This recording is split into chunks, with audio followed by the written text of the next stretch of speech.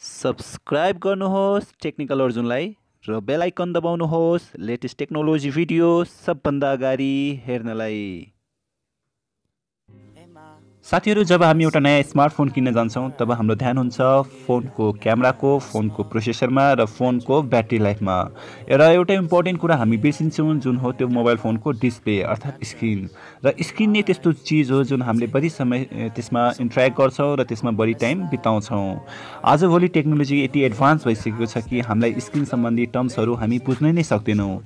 अब IPS LCD भनेको के हो, टिएफटी एलसिडी भनेको के हो, एमोल्ड के हो र सुपर एमोल्ड भनेको चाहिँ के हो र रेटिना डिस्प्ले भनेको चाहिँ के हो, यो सबै कुरालाई समेटेर आज एउटा भिडियो ल्याएको छु जुन तपाईँले यसको बारेमा सजिलो तरिकाले बुझ्न सक्नुहुन्छ कि स्क्रिनको क्वालिटीमा सबैभन्दा राम्रो कुन हुन्छ भनेर।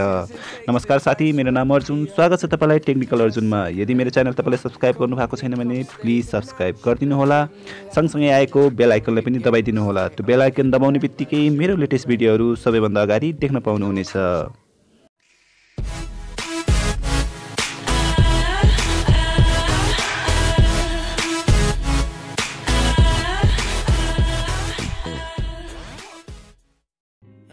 साथीहरू, हामी जब स्मार्टफोनको स्क्रिन चुज गर्छौँ तब दुईवटा कुराको एकदमै ख्याल गर्नुपर्छ। त्यो हुन्छ स्क्रिनको साइज, जुन तपाईँले आफ्नो आवश्यकता अनुसार चुज गर्न सक्नुहुन्छ, सानोदेखि ठुलो। र दोस्रो हुन्छ पिक्सलको साइज अर्थात् पिक्सल पर इन्च, जसलाई छोटकरीमा पिपिआई पनि भनिन्छ, पिक्सल डेन्सिटी। आज हामी कुरा गर्छौँ फरक स्क्रिनको टेक्नोलोजीको बारेमा। आज म यति भन्छु कि कुन चाहिँ स्क्रिन राम्रो र कुन चाहिँ नराम्रो, कुन चाहिँ धेरै कमी छ र कुनमा चाहिँ धेरै खुबीहरू छ। आज हामी त्यसैको बारेमा कुरा गर्नेछौँ। साथीहरू, पहिलो कुरा गरौँ एलसिडीको, जसलाई लिक्विड क्रिस्टल डिस्प्ले भनेर भनिन्छ। अब यो जुन एलसिडी हुन्छ त्यो स्मार्टफोनमा डाइरेक्टली एलसिडी भएर आउँदैन, त्यसमा धेरै एडभान्स गरेर ल्याएको हुन्छ, जस्तो कि TFT LCD, IPS LCD, एसआइपिएस LCD र सुपर एलसिडी आदि इत्यादि। साथीहरू, पहिलो नम्बरमा कुरा गरौँ टिएन प्यानलको, अर्थात् जसलाई ट्विस्टेड नेमेटिक प्यानल भनेर भनिन्छ। यो प्यानल धेरै जसो मोनिटरमा देख्न सक्नुहुन्छ र सस्तो र एन्ड्रोइड फोनहरूमा पनि आजभन्दा करिब 4-5 वर्ष अगाडि चाहिँ तपाईँले सस्तो मोबाइलहरूमा यस्तो प्यानलहरू देख्न सकिन्थ्यो। यस्तो क्वालिटीको एकदम बेकार हुन्छ, धेरै मोटो हुन्छ र पावर पनि यसले धेरै खान्छ र भ्युइङ एङ्गल पनि एकदमै यसको खराब नै हुन्छ। दोस्रोमा आउँछ टिएफटी एलसिडी, जसलाई इङ्ग्लिसमा थिन फिल्म ट्रान्जिस्टर एलसिडी भनेर पनि भनिन्छ। यो स्क्रिन अलि केही इम्प्रुभमेन्टहरू गरिएको थियो, तर पनि त्यति राम्रो हो भन्ने चाहिँ यसलाई मिल्दैन। तपाईँले यसमा त्यति राम्रोसँग कन्ट्रास्ट देख्न मिल्दैन, कलरहरू पनि त्यति आकर्षित देखिँदैन, अलिकता डिम टाइपको देख्न सक्नुहुन्छ र भ्युइङ एङ्गल पनि त्यति राम्रो यसको छैन र साथमा यसले पावर पनि धेरै कन्ज्युसन गर्छ। साथीहरू, अब कुरा गरौँ आइपिएस एलसिडीको, जसलाई इङ्ग्लिसमा इन प्लेन स्विचिङ एलसिडी भनेर पनि भनिन्छ। तपाईँ जब एलसिडी स्क्रिन लिँदै हुनुहुन्छ भने त्यो आइपिएस एलसिडी सबैभन्दा राम्रो हुन्छ। त्यो किन राम्रो हुन्छ भने त्यसमा तीनवटा कुराको राम्रोसँग ख्याल गरिएको छ। सबभन्दा पहिला त कलर रिप्रोडक्सनको, अर्थात् आइपिएस एलसिडीमा जुन कलर देख्न सक्नुहुन्छ त्यो एक्युरेट हुन्छ। ब्ल्याक कलर मात्रै हो, कहिलेकाहीँ डार्क ग्रेमा तपाईँले देख्न सक्नुहुन्छ, तर ब्ल्याक कलर बाहेक सबै कलरहरू तपाईँले एक्युरेट देख्न सक्नुहुन्छ, जस्तो कि हामीले आँखाले देख्न सक्छौँ। र दोस्रो कुरा यसमा भ्युइङ एङ्गल, र भ्युइङ एङ्गल पनि धेरै समय यसमा हटसम्म बढाएर राखिएको छ। 180 डिग्रीसम्म नदेखिन सके पनि 175 र 176 डिग्रीसम्म चाहिँ हामीले टिल्ट गरेर यसलाई भ्यू एङ्गल राम्रोसँग देख्न सक्छौँ। तेस्रो कुरा आइपिएस एलसिडीलाई धेरै स्लिम बनाएको छ, जुन स्क्रिन डिजिटाइजरसँग जोडेर बनाइएको छ। यो तीनवटा कुराले आइपिएस एलसिडीलाई बेस्ट एलसिडी भनेर पनि मानिन्छ। साथीहरू, अब आउँछ सुपर एलसिडी। सुपर एलसिडीलाई टिएफटी एलसिडीभन्दा अलि राम्रो मात्रै बनाइएको थियो, तर आइपिएस जस्तो यो राम्रो बन्न सकेन। हामीले एसटिजीको M17 वा M8 को फोनहरूमा यस्तो डिस्प्लेहरू देख्न सकिन्छ। यो टेक्नोलोजी राम्रो हो, तर आइपिएस जतिको चाहिँ राम्रो होइन।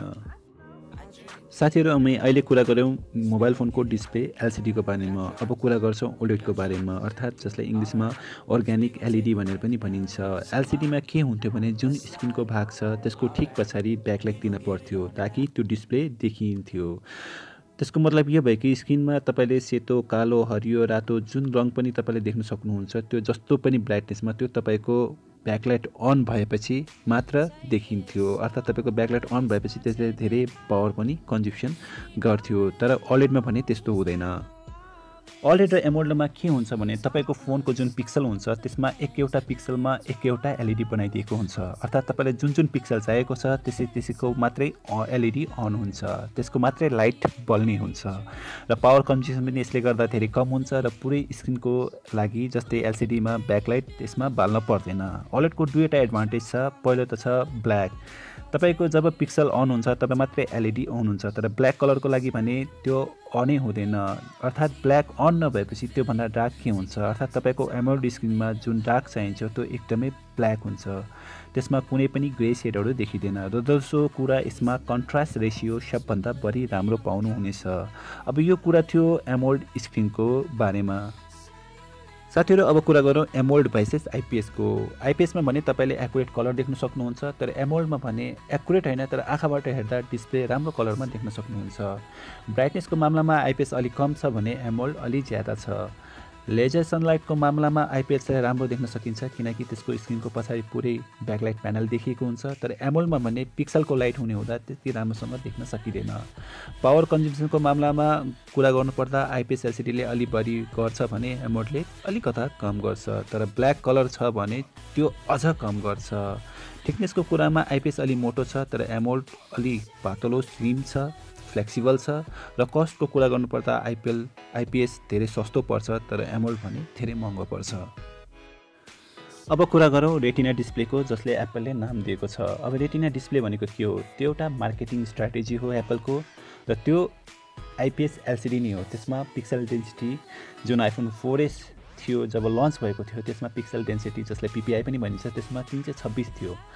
इभन आजभोलि आइफोन 6 र 6S मा पनि तपाईँले पिक्सल डेन्सिटी 326 नै देख्न सक्नुहुन्छ।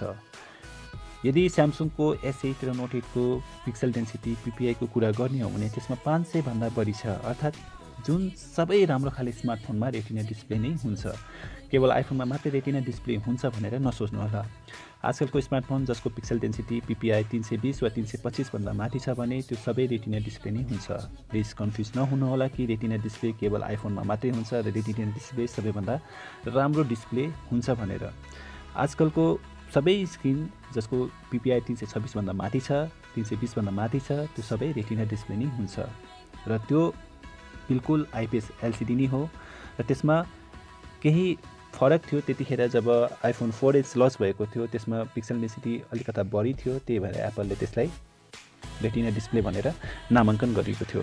तर आजभोलि तपाईँले 20-25 हजारको मोबाइलमा पनि 326 भन्दा माथिको पिपिआई तपाईँले देख्न सक्नुहुन्छ, अर्थात् त्यसमा तपाईँले रेटिना डिस्प्ले पाउन सक्नुहुन्छ। अब तपाईँले बुझिसक्नुभयो होला रेटिना डिस्प्ले भनेको के हो भनेर। साथीहरू यो थियो मोबाइल फोनको डिस्प्लेको छोटो मिठो जानकारी। आशा छ तपाईँले मोबाइल फोनको डिस्प्लेहरूको बारेमा बुझिसक्नु भएको होला। यदि मेरो भिडियोलाई तपाईँलाई मनपर्छ भने प्लिज लाइक, सेयर, सब्सक्राइब गरिदिनु होला। कुनै पनि सल्लाह सुझाव छ भने प्लिज कमेन्ट पनि गर्नु नबिर्सिनु होला।